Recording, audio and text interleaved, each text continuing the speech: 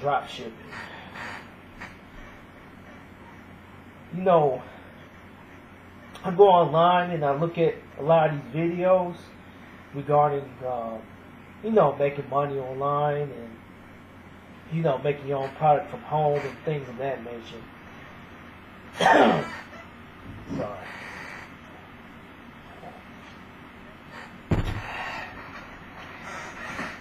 And I always come across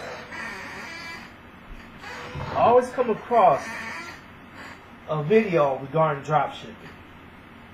Now, I understand that dropshipping is the way to make money online. It's actually a way to make a lot of money. But I've tried it a few times. Actually, a couple of years back, I've tried it. And I'm not really amused by it. Let me tell you the situation. I actually found a company online, and I think it was I forgot what it was, maybe like different bathroom type of items they can sell online. And I contacted this company, paid their little fee or whatever. Actually, I'm sorry, I didn't actually pay a fee. I think I was able to just take the product and then, you know, paste it on eBay or whatever. Anyway, I did this, you know, got the pricing right and everything, did my research, and actually got a buyer maybe within a few days. And I actually made a profit off it. It was a very small profit, but I actually made a profit off of it. And I guess after a few days of making that, you know, the person making that purchase, I got a complaint from the person saying that the packaging wasn't all that, you know, the integrity of the packaging wasn't all that great. You know, there were holes in the packaging and things of that nature. He didn't ask for a refund, but he could have maybe asked for one if the product inside the package was broken. And I tell you this because you really don't know who's shipping out the product, or if they're going to ship out the right type of product, or if that product's going to be quality or not. And that's one of the downsides of drop shipping. That's why me personally, I don't do drop shipping at all. Very seldomly do I do it. Because you can't really control the product that you're shipping out. You can't control any of that.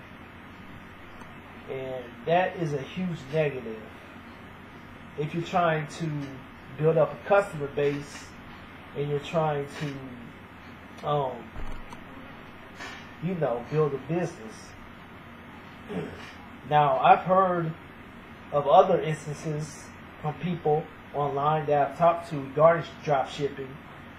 I've talked to other people, and they kind of do a good job doing it, you know, make a little bit of money.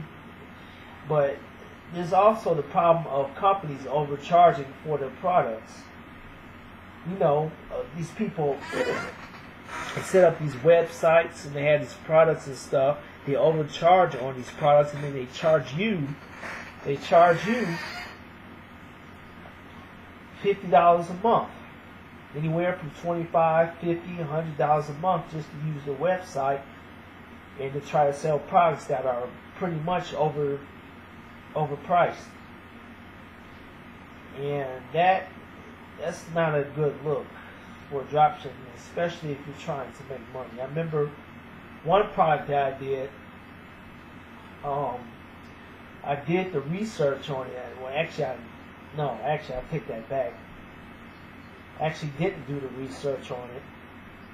I got the picture, set up there on Amazon, only to find out that I was only going to make $2 profit for each product. You know, it's not really, you know, you have to have a lot of buyers. Yes, you got to have a lot of buyers in order to make decent money on drop shipping.